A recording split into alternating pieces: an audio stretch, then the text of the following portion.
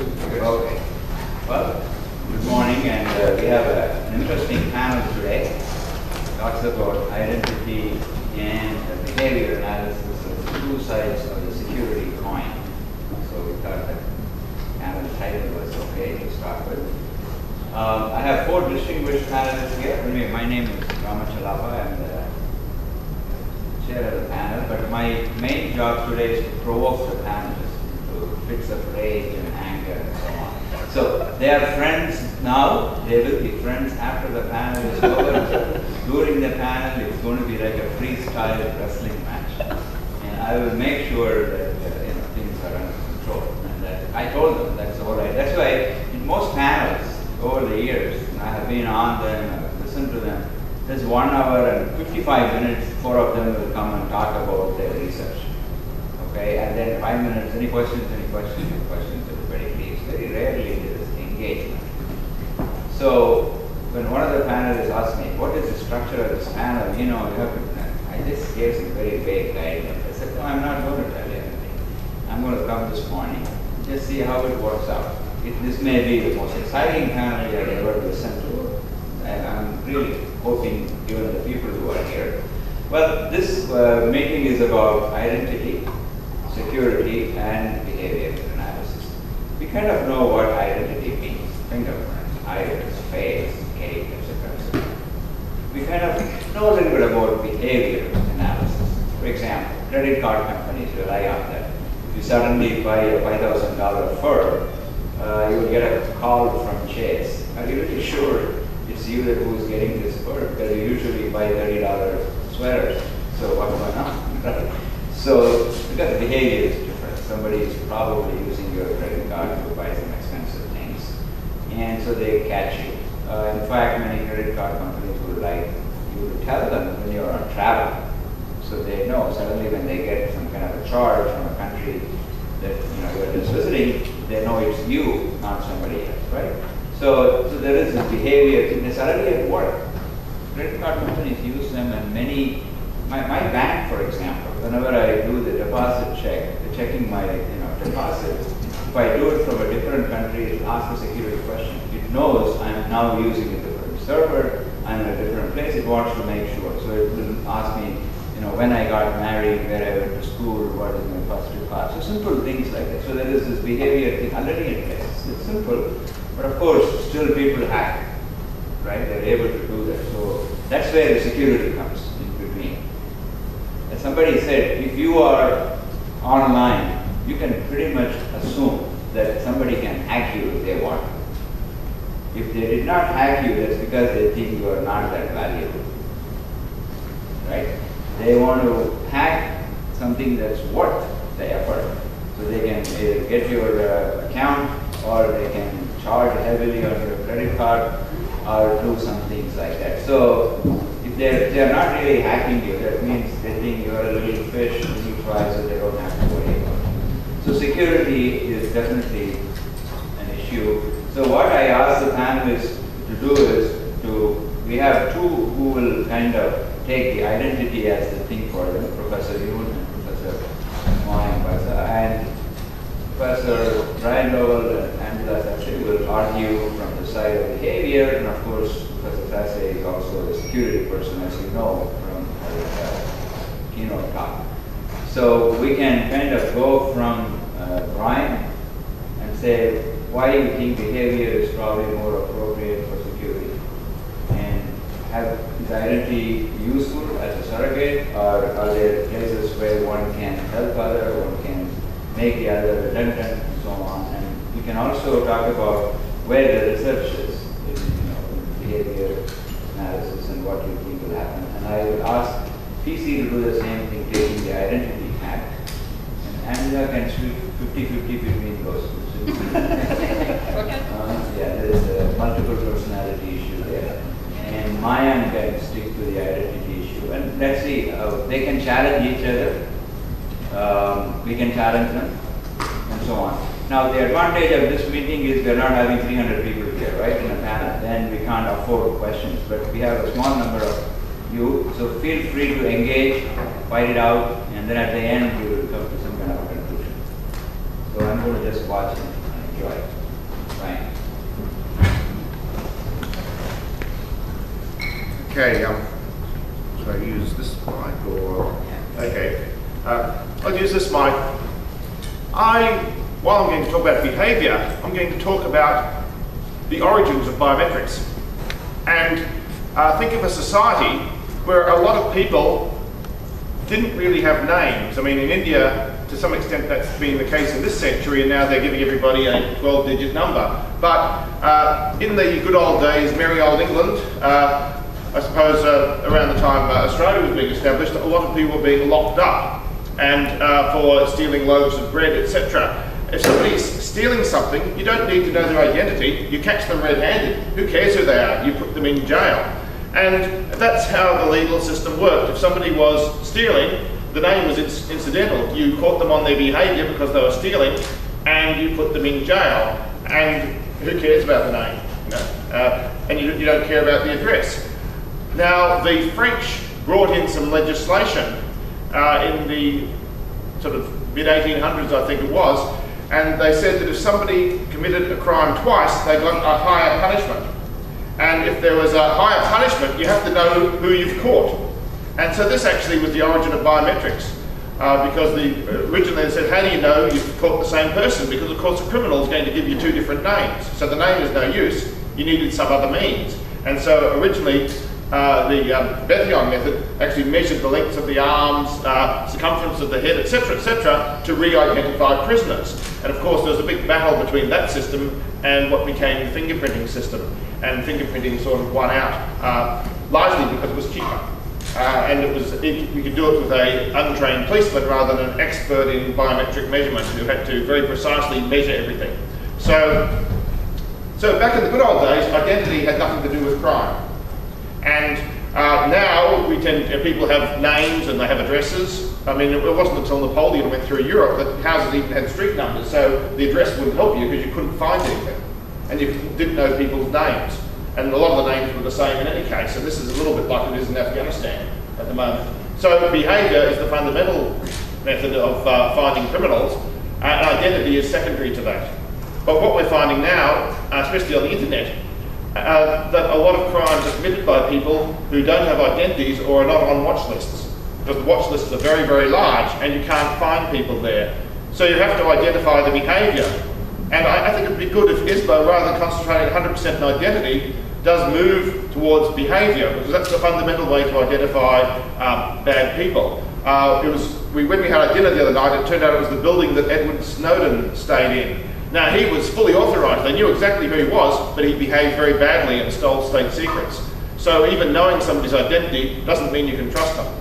So what you'd like with Edward Snowden is to detect his bad behaviour, not his identity. So I think we should be doing both. No, you're starting on a very peaceful way. Oh, it takes two to argue, Rama. That's right, okay, good. I think you should just say identities of no use, behavior is we'll be fine. Let's warm up. Go ahead. Okay, I prepare some slides for that. Sure.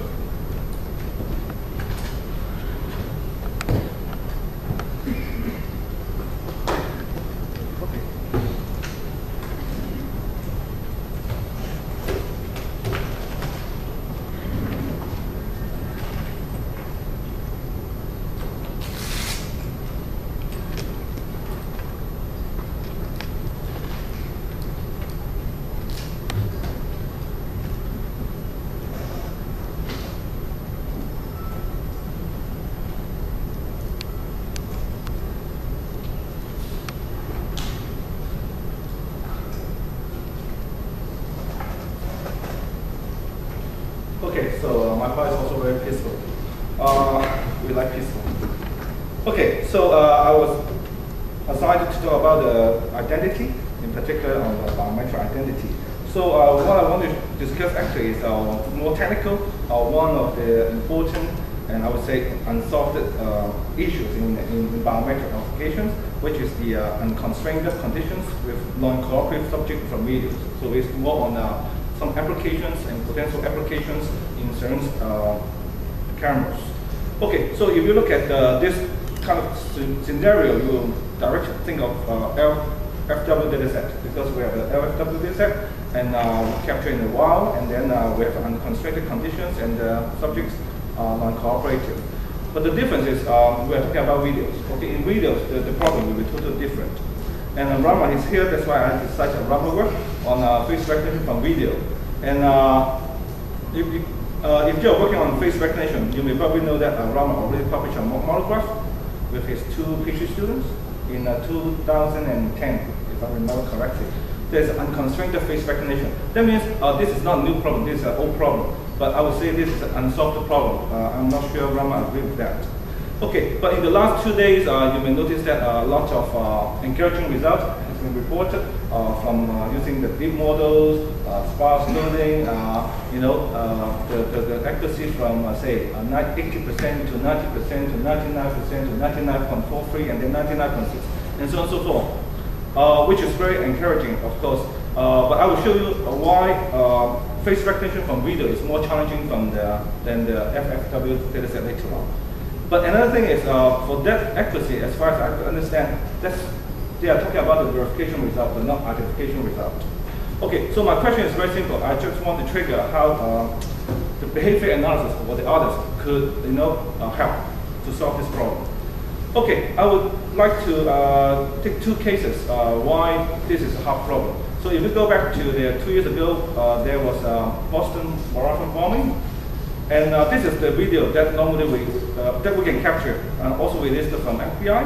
So if you look at this video, so you can easily show that we have all the challenges from in face recognition. That's including illumination changes, pose variations, occlusion, a lot of things. But what else? What addition is the face regions? Normally the color is not good, and also the image is blurred. Okay, so if you just look at a snapshot on this video. So if you want to, say we want to identify these 2 guys, basically the resolution is very small, and also it's blurred. So if you compare with, say, one image in LFW dataset, so you see the quality difference. Okay, so in LFW the quality is excellent, but in the surveillance video, even though there's a high definition videos, but still the region of face region is relatively small. So if you go back to 2013, we have a spectrum, and the spectrum also interviewed one Boston police force, and they also used the face recognition technology to identify the suspect. And what they said, face recognition software did not identify the man in the ball caps. The technology came up empty, even though both people in these 2 images exist in the official database. So this is what they said. Okay, so this is the result, and at the same time, Professor Jane, with Andrew Jane group from Michigan State University also did a very simple but a very meaningful experiment. What they did is they tried to make use of the suspect images as a bulk image from FBI, including 1A and 1B, and 2A and 2C. Okay, so these are pop images, and then they have other images, and then mixed up with a database with 1 million images, and then do this kind of experiment. At that time, we have 2, I would say, the best market face recognition engine, the NeuroFace 3.1, and also PPAC 5.2.2. At that time, unfortunately, we don't have a deep model. Okay, and then perform a filter of search, blind search, filter search using demographic data, and also filter search. So this is the result. So if you look at the first 2 top images, you see the rank 1 to rank 3 accuracy actually is not very encouraging. So at the same time, if you look at the rank in the 1 million data set, because we're performing identification. So this is the rank we obtained. That if you match 1A with 1X, 1Y, 1Z, and this is the rank 100,000, 100,000, 80,000, and so on and so forth. So which is not very encouraging. So, but at the same time, if you look at 2A, 2B, 2C together with 2H, 2Y, 2Z, for 2A, not good, 2B, not good, but if you look at 2C, the result is very encouraging. Okay, so you can identify another image in the data set with rank 1, so which is very good. And in the report, the author also mentioned that if you look at these two images closely, you can easily notice that in these two images, the pose, the facial expressions, they are almost the same. Okay, because of that, we can easily perform identifications. Okay, for a pre-spec search engine, the result again not very good. So if you look at the filter search result, I would say more or less the same. If you look at the filter search, the result same pattern. Okay, so what we can conclude from this simple experiment is that face recognition is useful. We should put more effort on that, but not totally solve the problem, I would say. Okay, another case that I would like to use is related to Hong Kong, because we're in Hong Kong. So 2 weeks ago, we have armed robbery at Jim Sargent, which is about maybe just 10 minutes walk from probably Yuen. The armed robbery went into a luxury workshop, and he got away 5.5 million worth of goods. I was told only 10 watches. A shopper was assaulted in the chest as he tried to stop him feeling. So again, don't worry, Hong Kong is safe. Okay, but this is exceptional. I would say totally exceptional case. Last time the armed robbery maybe more than 10 years ago. So statistically, Hong Kong is very safe in the coming 9 years. Okay, so what they can obtain for the images, something like that. Okay, so this actually works. This is not the suspect. This is the robbery. So he was wearing a mask, and another photo that we can obtain is like that. So you may ask, okay, under this scenario, everybody that this guy is very strange with mask. But if you date back to 2003 in Hong Kong, Hong Kong was named as the city of masks because of SARS. So at that time, after everybody wearing masks. So there's nothing special in Hong Kong, people wearing masks. This is a common practice when people not feeling well, have some kind of, say, flu, coughing, running nose, they automatically put on a mask. Okay, so my question is, okay, can behavior analysis, behavior biometrics, soft biometrics, even people identification or other researchers could help to solve this hard problem? So, thank you.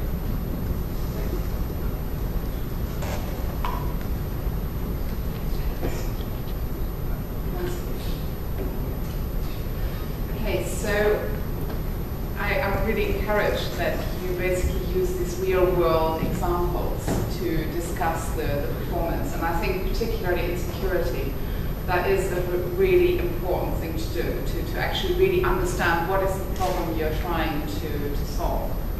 And since you started with the video, I'd actually like to come back to that, because it's a good example for that. We've got very specific problems, whether that's identifying a person or identifying a certain behavior, right?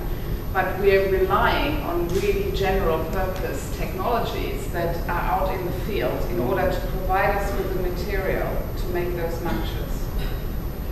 And that actually creates, in reality, if you're trying to apply this, that creates a lot of problems. So, and I think this is basically where I would like to say is we really need to change the research approach we have. So if you, I mean, London, I'm from London, and it's the city with the most CCTV cameras on the planet. And when you look at it, it took a very long time, because everybody says, surely, you know, if we deploy CCTV everywhere, it's going to deter the bad guys, and if something happens, we can identify and apprehend the bad guys really bad. If we see bad behavior developing, we can stop it very quickly. But the reality is, we've had 3 evaluation studies done, and they were done fairly late after the deployment, right? And they come to the same depressing result every time round, which is that all these cameras contribute to the prevention or resolution of about 3% of crime. Right? So basically, for every 1,000 cameras you have, one of them gets solved using using square-based CCTV as material. So, I mean, that clearly, if you think about it that way, it's not efficient. And I think just that there's been a move in London to basically say, like, okay, if we change all the cameras for high-definition cameras, then we can add face recognition, and then maybe we can do better. And at which point I go like, oh, you know, you don't get it. It's the belief that just making the technology better in terms of, you know, fiddling with one aspect of it, this is not going to work. So if we look at, if we use the example of, you know, let's try and use face recognition in order to identify people better. What is actually the problem? The problem is you've got a general purpose system recording, you know, basically being there and recording video footage. And the reality is, for detecting bad behavior, you need a completely different configuration than you need in order to identify a person, right? So they are set to record at a certain frame rate. But if you want to identify somebody, if you want good material to identify, what you should do is take one shot every minute at really high resolution. Whereas if you're trying to see, for instance, drug dealing or somebody basically, you know, assaulting a person or something, you need a high frame rate. You know, say drug dealing, you know, these guys are pretty sophisticated when they basically swap, you know, the drugs for the money, and it's usually not one person doing the same thing. You need a really high frame rate to see how they very casually slip something through that. So that's the first thing that would need to happen, is you need to actually say what kind of are we trying to do, and then how do we configure the system to actually give us a decent quality input into the biometrics we are trying to apply. And I think until that happens, you know, we're going to fight a losing battle to get good performance. So that's a conversation we need to have very early on. The second point then is what I think is really holding back better performance in this field, is that we're not getting realistic data sets during our research effort, right? So I was like horrified when I spoke to one of the PhD students yesterday, who is trying to get better performance out of the face recognition systems used for the passports, and that are very widely deployed in the European Union, and the UK has one of those systems. And I said to him, so the border agency has finally seen sense and is letting you use real footage in order to analyze what's going wrong. And he said, no, I'm going to get 100 people, or what, I can't remember the number, to come in, and I'm going to do it. Going like, you know, that is crazy. The real world material is there. You know, how many people do you think you need? 100? It's not 100. It's not enough to get you a demographically representative sample, right? You need thousands, right? And that, of course, like a PhD student can't do. The resources would be one.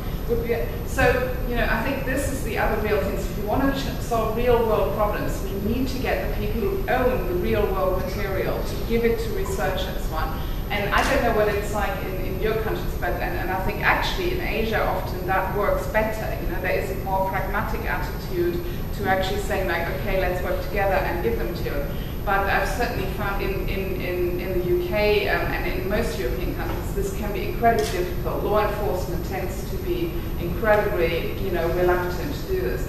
And if you look at the history, you know, since we're talking about the history of biometrics, you know, if you look at the history of fingerprinting, for instance, I think it's, you know, if you think about it, it's a scandal. You know, you must be aware of that NIST, was it now 3 years ago, finally issued basically a manual and set standards for fingerprint matching, right? Following a couple of really bad cases where misidentification had been made. You know, basically if the words Gina McKee, you know, for instance, don't mean anything to you, where a policewoman, you know, fought for 9, had been accused of, on the grounds of a misidentification of fingerprint.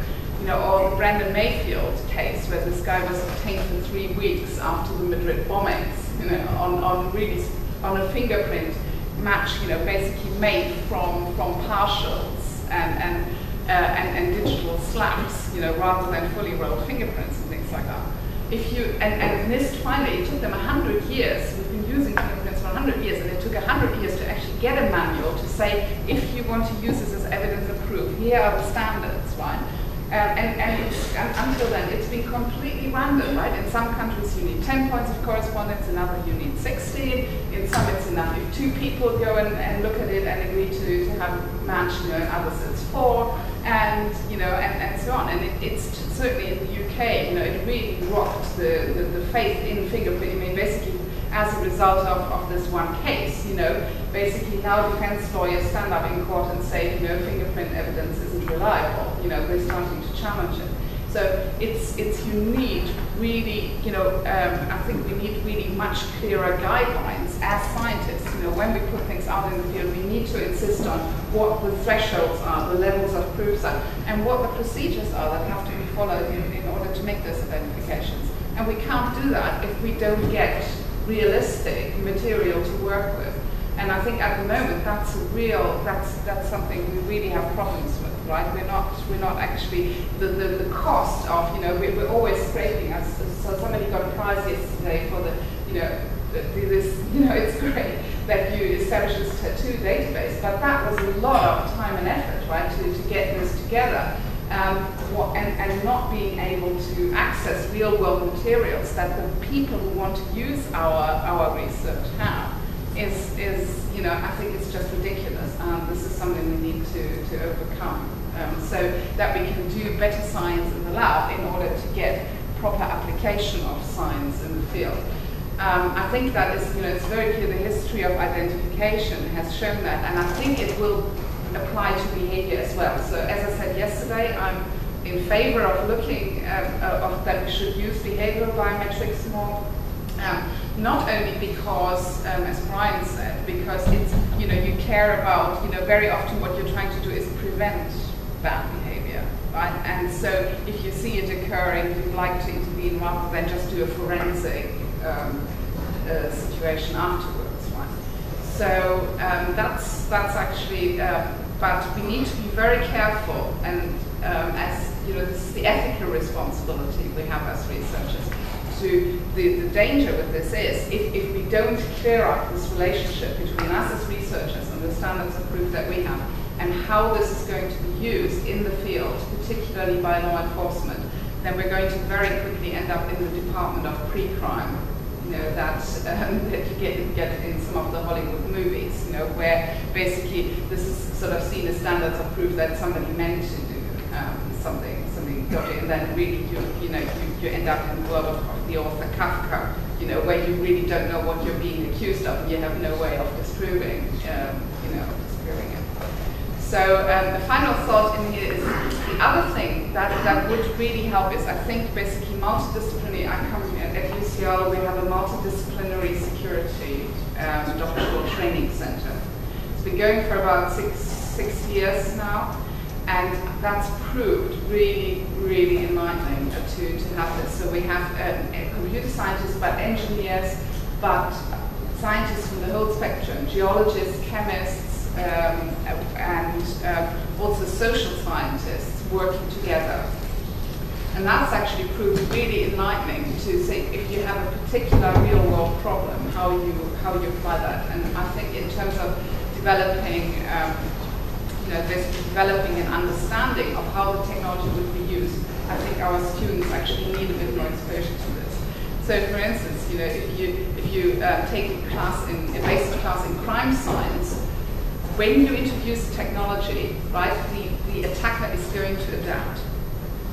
That happens in the physical real world. It happens even more so when you're looking at cybersecurity and you're looking at attacks in the cybersecurity world. And if you're trying to develop a technique that will help, you need to actually understand and anticipate that. So in London, when people rob a high-end jewelry store, currently your face recognition is not going to work at all. Any idea why? Ski masks, David? No, much better than that. They basically use Mission Impossible, right? They basically use those type masks. We've had two really, basically tens of millions of pounds sterling robberies happened in the UK. One on a jeweler in Bond Street, a couple of years previously on a cash depot out in the countryside. And in both cases, you get fantastic video of the attackers, but of course they were wearing these masked. There's no way you can identify them from the videos. So the attackers will adapt, and you need to think about that. This raises the question: what is easy to hide, identity or behavior? You cannot hide behavior because you still want to steal and run away, whereas you can always wear a mask or make yourself look like somebody else. No, basically, if I could direct you to a technique beloved by US law enforcement, the lie detector test, right? That's a behavior thing.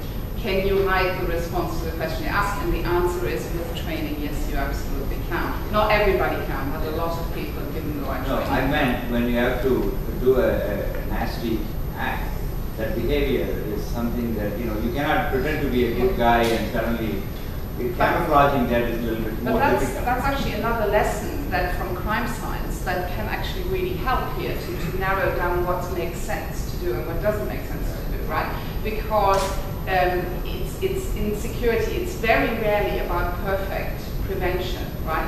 You're just basically trying to make it hard enough, expensive enough for the attacker to commit that crime, right? I mean, basically, so crime scientists will tell you that most attackers, unless it's an ideological or emotionally motivated attack, will only invest 10% of the expected gain into the attacks that they are doing. And so what you can very often do, and I think again what you can do with smart technology, is you can just push it out of the range where it just gets too expensive or too inconvenient.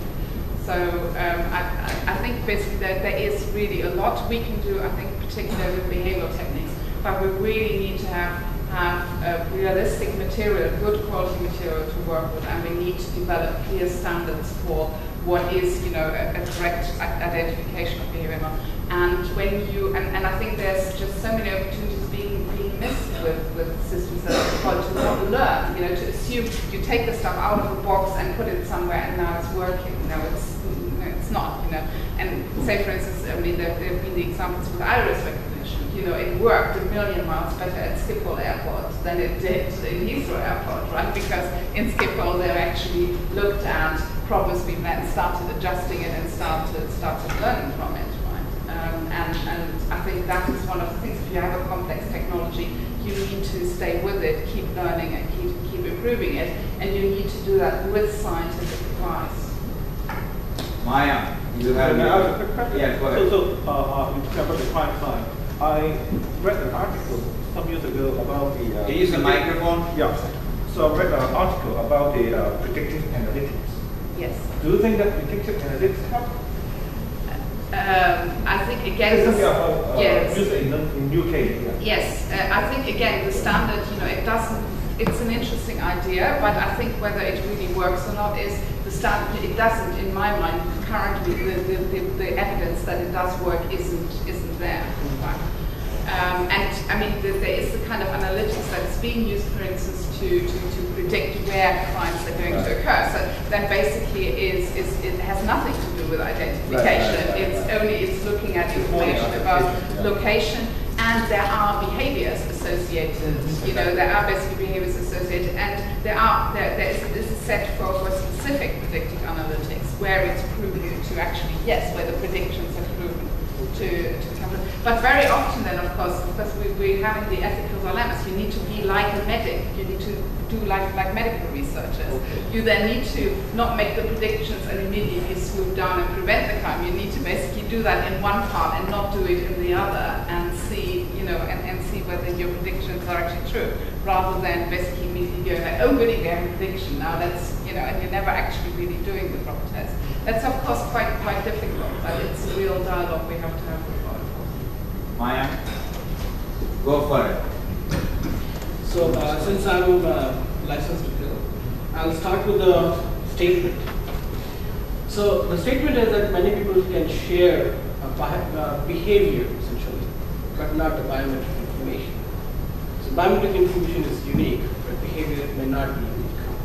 So I may have some behavior which may be actually shared by, let's say, 50 more thousand people. Right? In India, as I say, it's a unique country. We have lots of Ajays and lots of Ramas. And many of those actually may have similar way of interacting with the system. or interacting with people, or interacting with systems. And therefore, it's not always that behavior can help us. At the same time, they all have their unique fingerprints, unique irises, and unique faces. And therefore, at least I believe in that identity can help. But at the same time, I also believe that biometrics is not a magic wand. It cannot solve all the problems. It has to be, as we all know, that biometrics is a tool in identification science where it has a certain process, and it has to be covered with certain policies and certain procedures. Since we cannot just put a face recognition system where we are not having any physical person, like a face recognition system where everyone is wearing a mask. We really cannot have face recognition system over there, but we may have actually iris recognition system or periocular biometrics.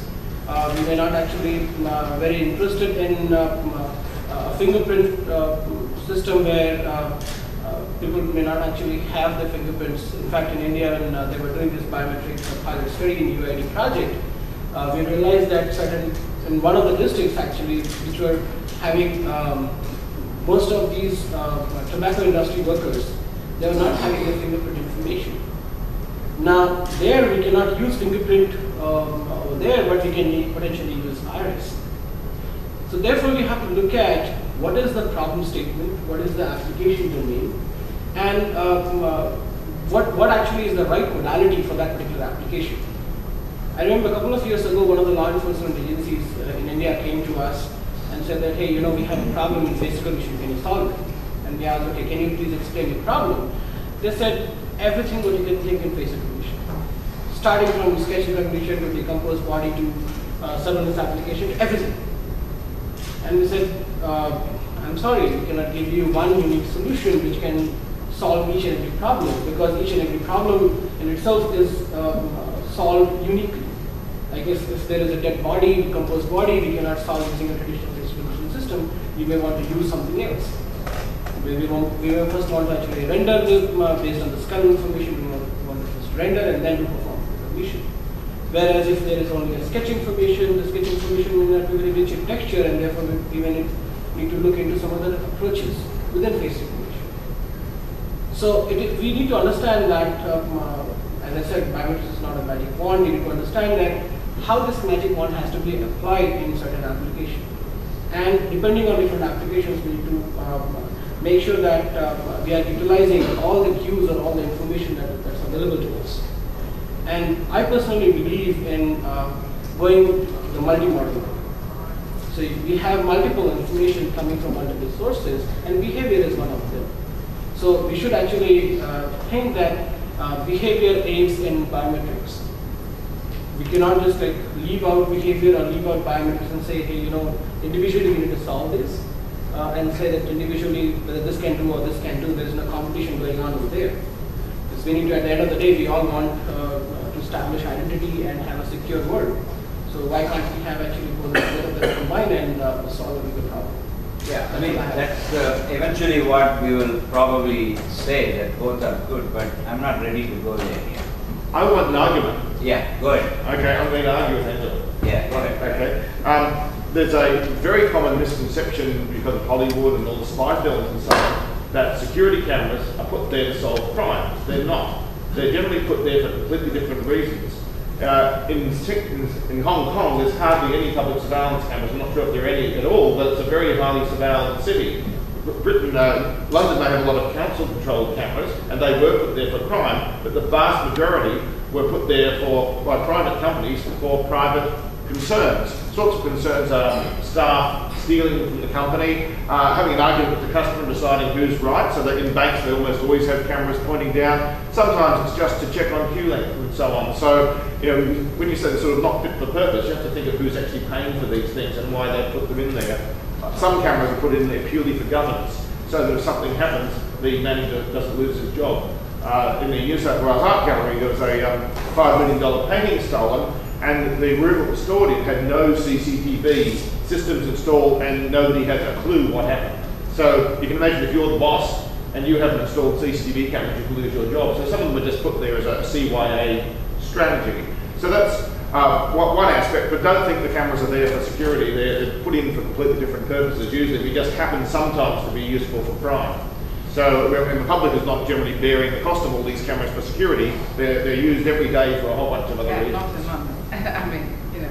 Some are, but in many places, like even in Australia recently, a girl was taken from the street and killed, and the footage that helped put her away came from a bridal shop. They just put the CCTV in the day before to protect the bridal store, but it happened to go through the window and caught her being abducted on the street. So it's private CCTV, but the response to government is put in more public CCTV, but in fact there's far more private cameras out there. And one thing that's really useful is to think of how we can really leverage all these private cameras, which are all separate systems, and they're quite disparate. And just another thing on behaviour, I was at the London Met, and they're saying that quite often the CCTV is not useful for identifying people, often because they're public liability cameras looking down. You just can't see people. But what they're really useful for is observing their behaviours and deciding in a court how much of a penalty it should be. So if somebody is, for example, hit on the street or punched by a gang, if you see the video, you can see who's in the wrong and what's going on and how violent it is. When you just hear stories from bypass, from people standing by, you just don't know. The person can say they're provoked, etc., etc. And another interesting use in the London riots and so on is a person did a crime, you couldn't see their face, but they dropped something, and they worked out that that item that they dropped would have DNA evidence on it. So the police went and grabbed the object that was dropped and actually got biometric evidence from the CCTV by getting the DNA off the object that was put in the bin. And so it's really, there's very, very broad usage here, and it's not a, there's not a narrow focus. Certainly in surveillance, which is used mostly to detect and analyse behaviours, and there are very few surveillance cameras that actually have a really good look at the face. They're usually placed high and looking down, and they're sort of what are called public liability cameras, rather than ones in doorways, for example, which can be designed for face recognition. All right, I think the panelists have made their opening statements, and still very pleasant, so it's disappointing to me. Okay, any questions from the audience? What do you think? Identity is easy to deceive, or it's more effective, it's more effective, or behavior, which is better? And what do you mean by security? Let's just understand that, because for us we have to define. Security, we're talking about online transactions or personal security, physical security, the various kinds of that, and given that, then we can say which one will play a bigger role. My next question would be, eventually, should we drop I from ISBA and just do behavior and security? Because there's so many biometrics conferences, right? We can have new conference, BSA, behavior and security. Okay, I see. Anyway, no. Okay, come on. You're too quiet. Challenge the panelists. Any questions from the audience? This is your chance.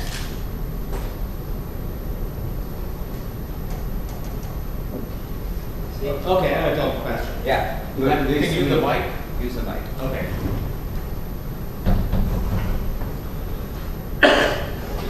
I don't know how to use it. All right. Thanks. I think that's Angela Sasse, you talked yesterday, right? And about the security. You just dropped some. You just throw out some question at people. We know that some public events, right? Public events, and you have camera security measure like this, right? And if your face, I'm wondering that if your face and also your fingerprints, if you put online, right? So, you do even one solid or many millions of photos. If I have your face, can I use that can I use that photo or use that fingerprint to make some face size, face mask, or some fingerprint size? I heard some colleagues told me yesterday that Japan has this technology to make very near to perfect, face like super people. And some people use that stuff to just go through the checking points as iPod. It does happen. So you see, whether this is big, risk for biometric data if you put it online. Look at face or your fingerprint.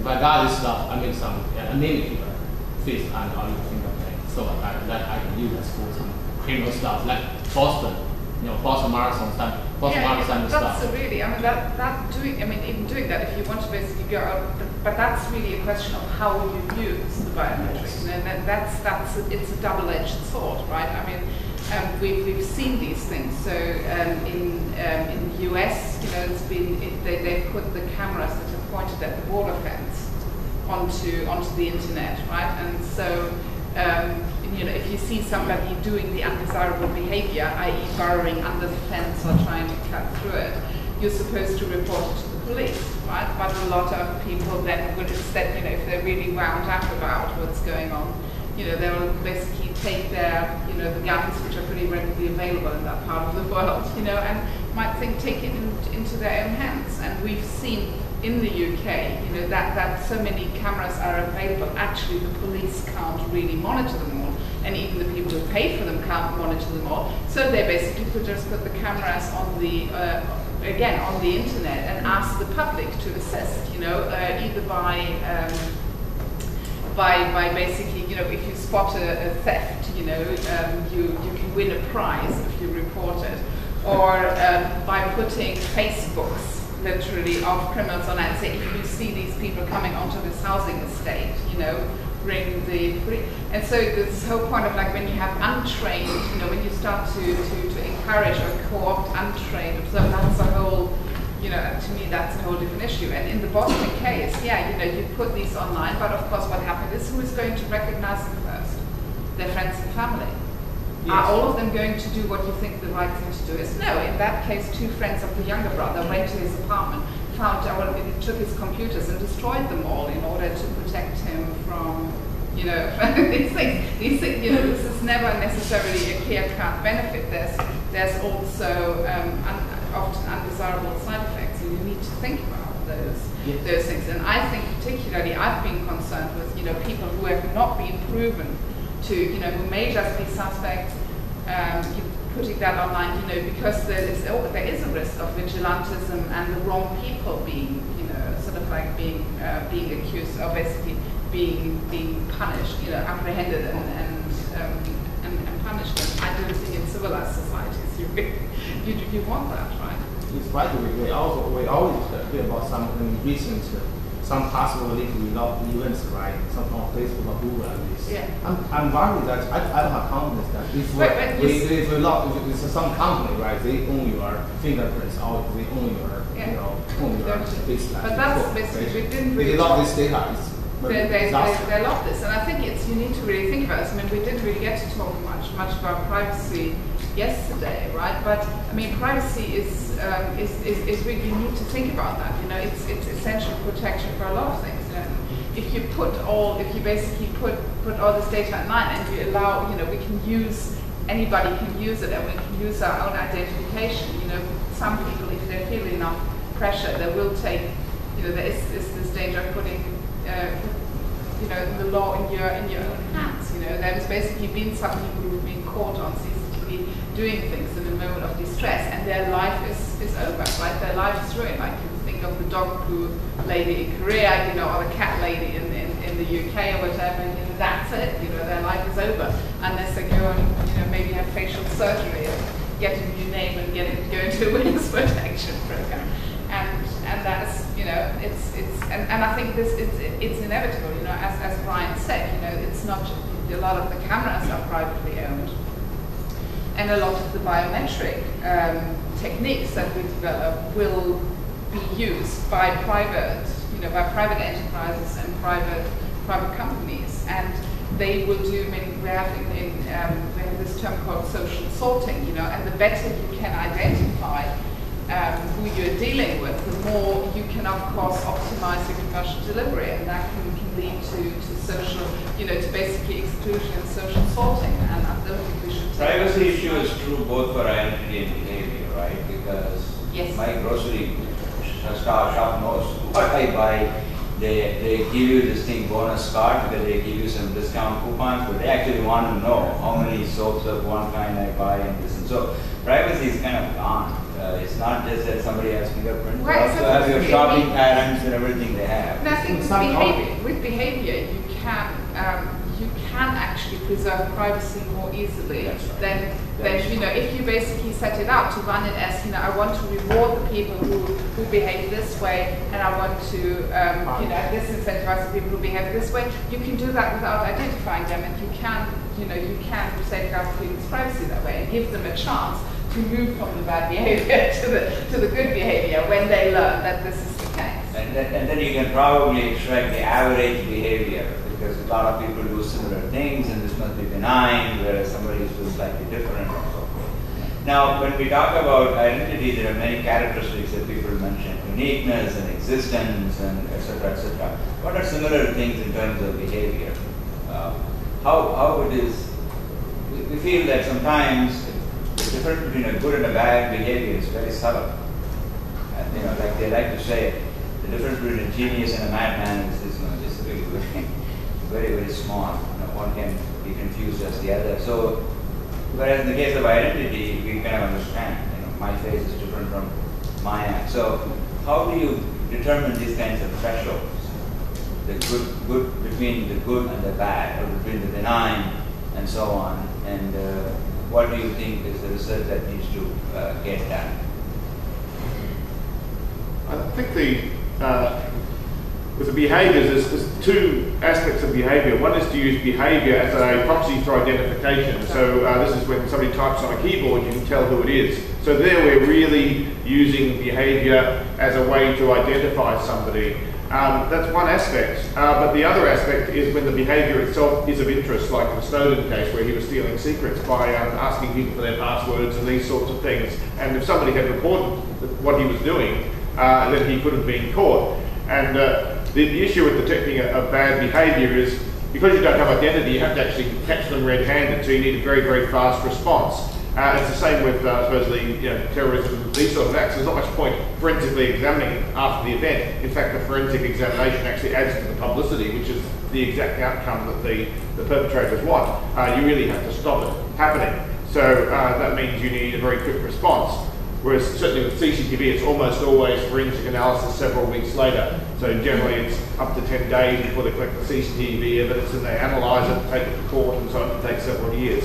So that's certainly one good use, and that solves the problem of finding the crime, because you know the crime's committed through some of the means, then you just go to the right camera. The hard thing is, how do you do this proactively, which is the video analytics side, where you detect the behaviour or the identity in real time and send an alert when, say, a person of interest arrives, etc. And I think these, that's basically CCTV, and I think biometrics and CCTV would be a very good theme for this conference as well. And this has already been discussed as a really major impediment. I think the border control one's sort of solved. I mean, it's out there, it's commercial, we're not going to do anything there. But yeah, CCTV surveillance, I think that's a very strong area and much more valuable. And my view is when you walk into your house, your wife recognises you, your cat recognises you, your dog recognises you and wags its tail, but the computer just sits there until I log in. The fridge does, the car doesn't know who I am. Why don't all these devices recognise me as well? And can we move from this Big Brother security thing to making life easier for people? Just jump in your car and automatically adjust the mirrors, and you don't have to do a thing. You just jump in. It's like when you walk into the office and your secretary says, "Oh, look, a cup of coffee." I mean, they know who you are, they know what your needs are, etc. Just to make life easier.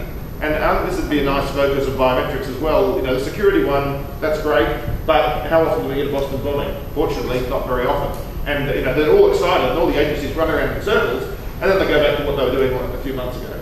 So, but the convenience thing, being able to even just have a household system where every time somebody comes into your house, and I've got 3 daughters, I'm interested when my daughters come home, 3 o'clock in the morning, their behaviour when they come home could be interesting too. Sometimes they're not walking very well. But I could also be interested in perhaps, a male who comes into the house that I don't particularly want in my house coming in as well. And I'd like to be able to detect the identity of someone there. So now can we sort of aim towards the democratisation or the ubiquity of biometrics into people's lives? And this means robust solutions that are fast, easy to deploy on mobile devices, etc.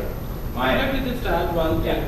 So I agree with Brian that we need to look beyond what is currently being used. Because are we using these technologies as a lock and key mechanism, or we want to actually use it as a facilitator if we view these technologies as a security, like the biometrics of behavior, if these are facilitators for our day-to-day activities, then we can actually leverage much more than if we just treat them as lock and key mechanism. So I think while security is there, means we need to have a secure mechanism, and when both can help individually or in combination, I think we need to broaden the scope a little bit more and say that why not actually help in our day-to-day activities. Yeah, I think that's really that's also the argument I would make. Is and actually, as I wrote a report with several other biometrics, European biometrics experts in 2000, and actually we said in there, you know, that the use of it would be convenience, you know, doing exactly these things, you know, making lives easier for citizens and consumers. And then unfortunately 9/11 happened, and you know, we said it wasn't actually going to go exact enough to really work for security purposes, and we should focus on convenience. But then with 9/11, the whole shift happened, and I think maybe it is absolutely time that we basically put it to, you know, go back to the convenience aspect and integrate it with other technologies as it is on the phone. And I think there are huge opportunities, you know, in terms of, I think India is one example in terms of using it as an enabler to get to populations, to get to before to get services, but also of course, as you said, in the home, you know, I mean, I basically would probably like my fridge to refuse to, you know, to just lock and not give me things, you know, because, you know, basically because like with behavior, you know, we're often fighting ourselves, you know, bad habits are hard to change, and we could use the technology as a friend, and I think you're seeing that emerge, you know, with the Fitbits and so on, you know, there's like your biometric buddy who helps you. What we can do as you walk towards the fridge, there can be scales, you know, there's a way, and immediately say, well, you're half a pound heavier today, so we're not getting any candy. Yes. Sure. Yeah. You know, there's weighing stations for trucks, right? And I'm very clearly, I mean, they're also seeing that. I mean, previously, say with the cars, you know, with the cars in France, I mean, previously, if you had a drinking under the influence conviction, you know, basically you wouldn't get your driving license back. You know, they changed their laws very drastically, but now it is, well, you can have it back provided you have a car that will let you drive when you drive. Right? I'm thinking of a couple of conferences we can start, since IIITD wants to start more conferences. One is IIITD conference on BEAST, Behavior Analysis for Secure Transactions. I'm noting down. Yeah, BEA, B is from behavior, B analysis A, and S is security, B is IIITD conference on BEAST. You know, a lot of National Geographic people may come. Other one, we should probably have identity security for comfortable life, you know, for good life, good living. IIITD conference, you know, security and identity for good life, right? So, like LG, life is good. So we should do something like it. But anyway, it's really a shame that we are ending on such friendly, nice. The whole idea of doing this panel was to have some fun. But anyway, any other questions from the audience? They've been very quiet. Well, we are actually 10 o'clock, and I think we should probably stop here. And I want to thank all the panelists for wonderful comments and good behavior. My disappointment, but so many okay.